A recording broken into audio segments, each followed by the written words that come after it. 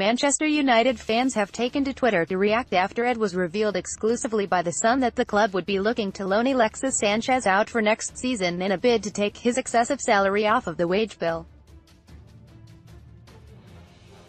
The Chilean international is reportedly earning around £391,000 a week at Old Trafford, with that figure potentially rising to £500,000 depending on bonuses.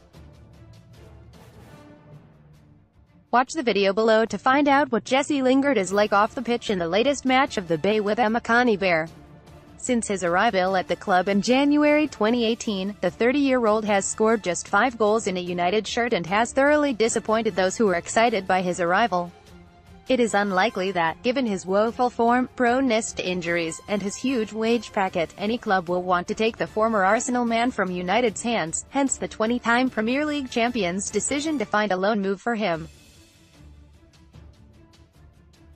It may sound odd, but with just over 3 years left on his contract, it is a sensible decision by the club. Some United fans on Twitter, however, think the decision is a baffling one. United are prepared to allow Alexis Sanchez to go out on loan next season. Blood, at Joao Felix. SZN, March 11, 2019 loan. LOOAN. pic.twitter.com/HCKJXHGDX2, a happy Man United fan @_Kyla Farias, March 12, 2019 loan. Sell the finished kid. Ruban, at Rubanzin, March 11, 2019 spelt, sold wrong, at Edibun321, March 11, 2019. Question mark.